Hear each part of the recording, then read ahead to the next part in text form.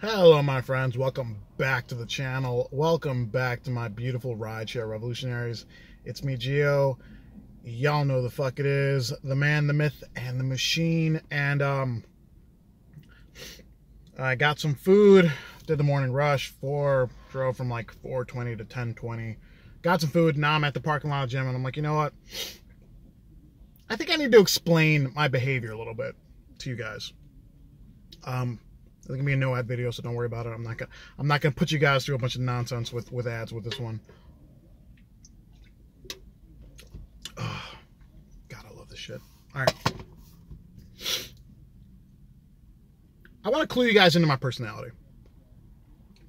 I wasn't always this loud asshole. I mean, no, it's not like I just became this loud asshole when I had this YouTube channel.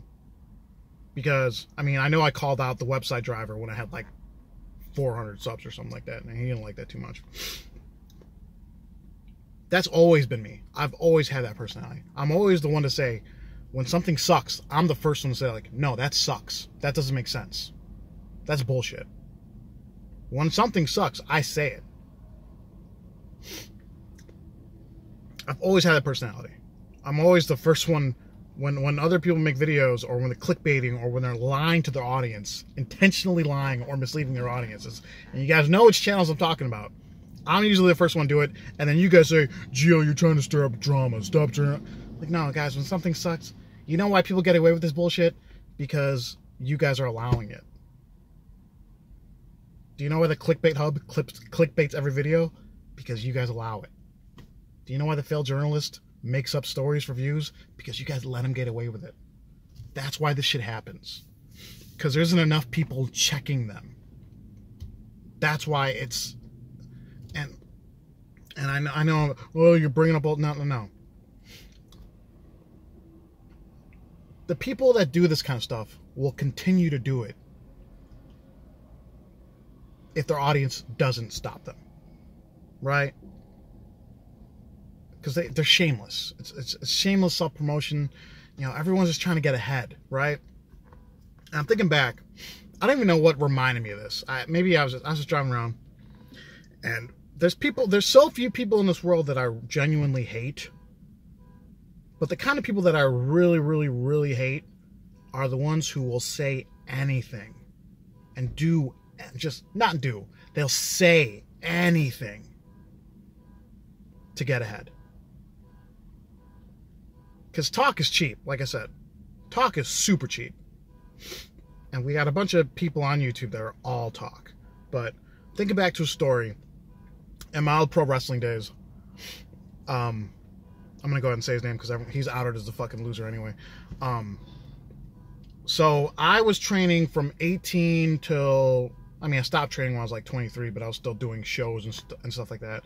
And I actually found a video of a match if you guys want to watch it. It's really not that good. I wasn't that great of a wrestler.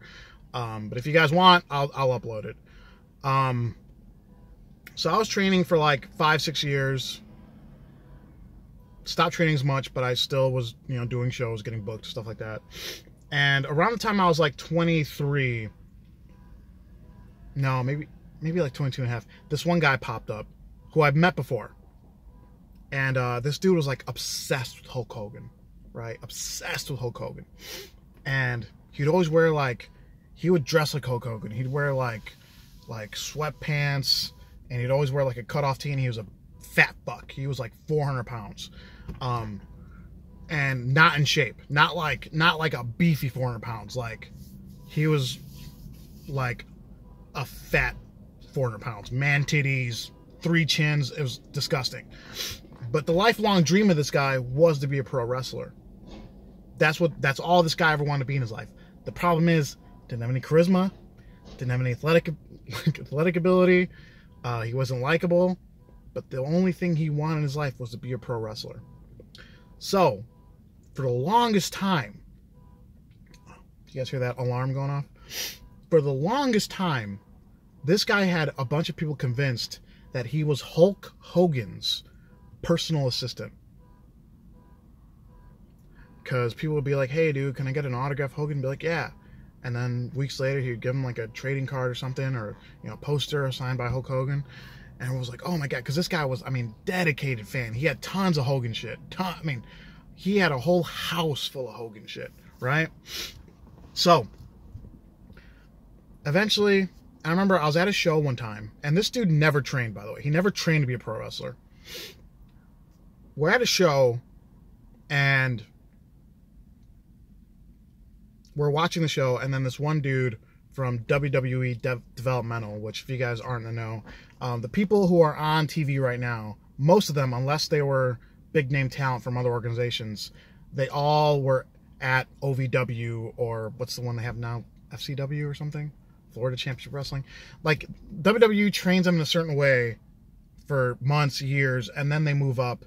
Once they're in developmental for a certain amount of time, where WWE's like, okay, they're okay to start getting put on TV, then they get moved up to TV. So we were there, and there's one guy who's a local wrestler in the scene who was actually really, really good. I don't know his name personally, but his gimmick in Chicago was Egotistico Fantastico. He was a very tall, lean, muscular dude, and he's very athletic and all that. Great build, great look, great charisma. I don't know what happened with him. I don't know why they didn't bring him up, but they eventually let him go of his contract.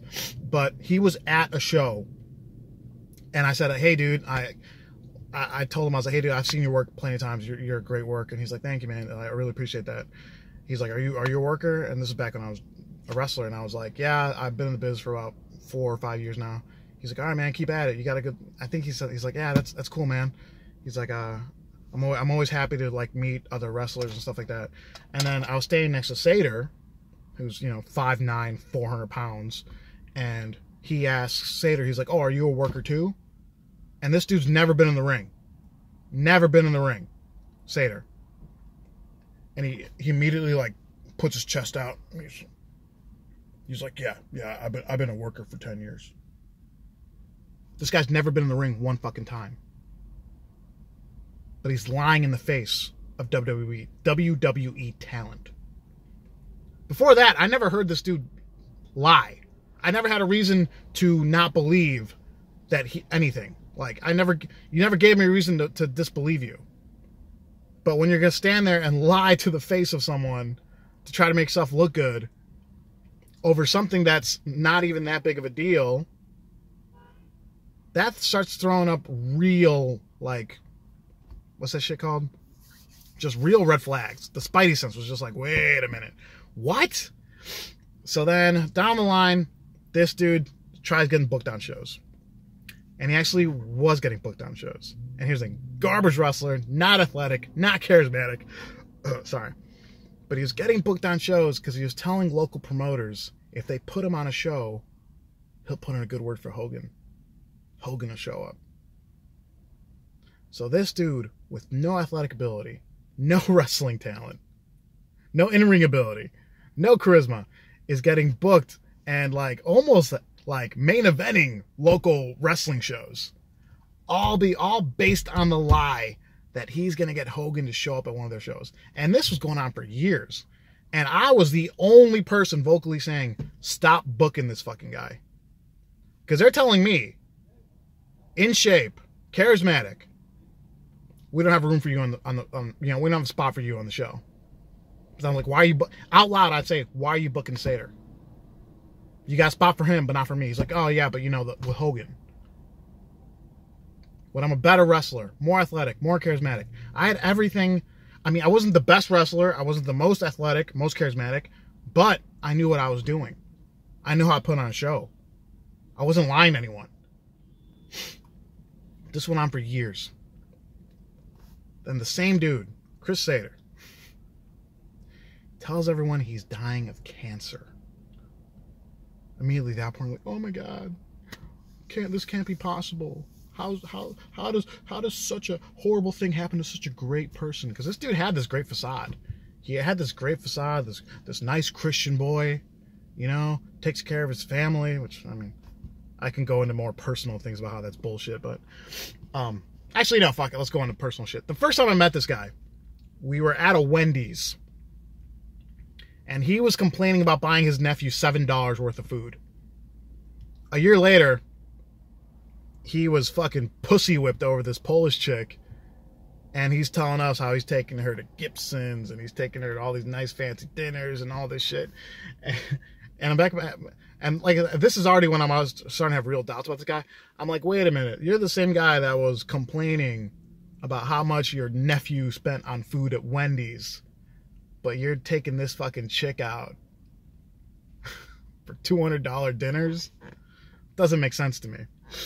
So all that's going on. So anyway, so he's doing all this shit, right? He's telling everyone he's got cancer. Never lost weight. None of his hair fell out. But it tells like, oh my God, I don't know if I'm gonna make it. I don't know if I'm gonna survive. This is horrible. He's sob story. That whole time, he's making moves on other guys' girls. The people he called friends. He was telling all of them. And here's the thing. And the ones he was friends with, he was telling them, he's like, oh yeah, he's like, it's like, you know, keep booking me. I know Hogan never came around, but he's like, if you keep putting me on shows, it's like, I'll try to get you. I'll open the door for you for WWE because Hogan knows all them. If you're cool, like, you know, if you keep booking me, if you keep putting me on shows, I'll make Hogan put in a good word for you. So he's giving false hope to like dozens of dudes. False hope, never gonna happen. And then when he says he's dying of cancer, he's trying to make moves on some of these guys' wives. Because he was a fucking nasty fat fuck. He can't get no pussy. He's a disgusting, filthy human being. Ugh, nasty dude. And so then he got outed at some point, right? I found out later, because this is about the time I stopped wrestling. I was just like, I'm done with it. I started doing MMA. Because I got tired of not having my spot on shows. But people like him were getting booked, and I was like, if that's the way it's going to be, I mean, there's backstage politics, and then there's backstage bullshit. But I said, if that's the way it's going to be, I just won't. I'll move on to something else. Like, I loved pro wrestling. I made some of the best friends ever at pro wrestling. But I wasn't going to deal with that amount of bullshit. Because I earned my spot on whatever card I was on. This dude never did. That's bullshit. So, moving on. At some point, it became public. Jimmy Hart, the mouth of the South himself. Someone asked him his opinion on Sater, and then he's like, hey man, it's like, what do you think? Is Sater like a good personal assistant to Hogan or something like that? And then the mouth of the South was like, he's not Hogan's personal assistant. He's Hulk Hogan's stalker. He was never employed by Hulk Hogan. So I guess what happens is, I guess they were Sater stalked him for so long that Hogan just kind of like led him into a circle. But the entire time, he never worked for him. And Sater, all the autograph shit that Hogan, or that people were getting from him, was actually just Sater doing himself. And he was selling the merchandise, passing it off as Hogan's. That's how he made all this money. He said he made all this money as a personal assistant when he was actually just hawking fake signatures. So he got outed and all that stuff, and like it disrupted the friendship I had with some of these guys, you know. And the reason I tell you the story is, some people, and they exist on YouTube, they exist in the rideshare category on YouTube, will say anything for ad revenue, for views. And you guys know who I'm talking about. One of them's glasses shine blue. One of them has diabetes. They will say anything for ad revenue, for views. When you lie needlessly to a complete stranger, like Sater did to Egotistico Fantastico, and that was someone lying to their face. These chumps, they lie through a phone, through a screen, through a camera. They're lying to people they'll never meet. All I'm saying is, having doubt and skepticism is a good thing. Be a critical thinker. Use your brain. When someone is clearly lying to you, and they never met you, that should show you what their intentions are. So that's all I got for this one, guys. Yeah. Quick story, and like I said, I was always the person. That wasn't a quick story. If something sucks, I say it. I lost friends over it. I stopped wrestling over it. If something sucks, say it. Have integrity.